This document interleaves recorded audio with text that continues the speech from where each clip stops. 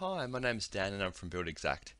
If you're watching this video, it's probably because you got a quote request from someone using Buildxact as either an email or a text message, and it looks something like this.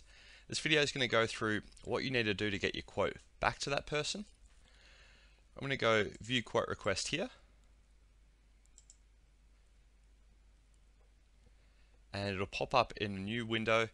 Whether you're doing this on your phone, computer or tablet doesn't really matter. This first screen is going to tell you, where the job is, when whoever sent it to you is wanting it back by, and then who that person is. You'll also get some info around what the scope of work is, so there might be a whole paragraph here depending on how much they wrote. And then down further you've got the plans that they've sent you, and they can also send things like takeoffs or extra files. So if I open any of these, you can have a flick through. Note there's a download button on the right if you want to save them to your computer or wherever. And you might get ones like this that will have little dots or lines or highlighted areas where the builder or whoever sent it to you is trying to show you something. From here, we're wanting you to use one of these three buttons down the bottom.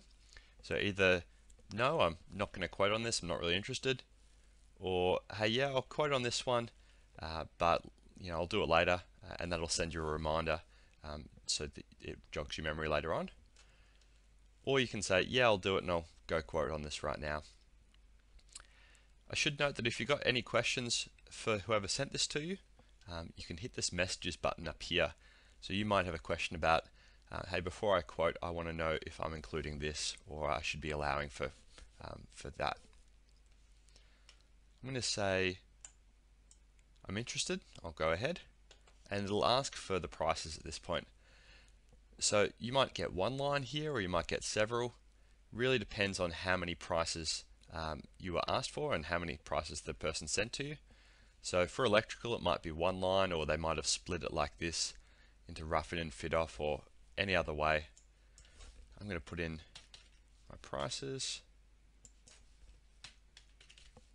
and notice these prices include tax here. I can change that if I want to give prices without tax, but by default they always have tax in them. From here I go next, and I can upload files.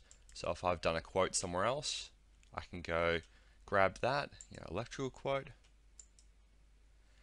I can send this as a copy to myself or to someone else, and I can give some notes that will go back to whoever sent this to me.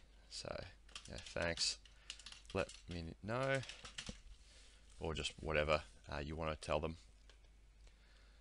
Awesome. I'm going to go submit quote. That's it.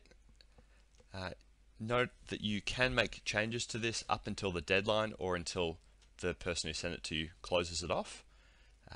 So you can always go back if you realize in a day or two that you forgot something. You can amend this. That's about it. Thanks a lot.